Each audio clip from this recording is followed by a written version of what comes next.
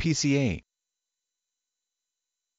PCA, commonly used abbreviation for patient-controlled analgesia. Analgesia simply means relief of pain. PCA is a method by which the patient controls the amount of pain medicine analgesia they receive. There are a number of different PCA systems. In the classic PCA system, the patient receives a preset dose of morphine by pressing a button on a computerized pump that is connected to an IV catheter. With PCA, the patient may receive a small continuous flow of morphine and add more morphine as needed to provide a more constant level of comfort. Studies have shown that patients using PCA often use less morphine than do patients who are not on PCA. In a very different type of PCA system, the pain reliever fentanyl Duragesic is delivered transdermally through the skin, eliminating the need for an IV and for programming a pump.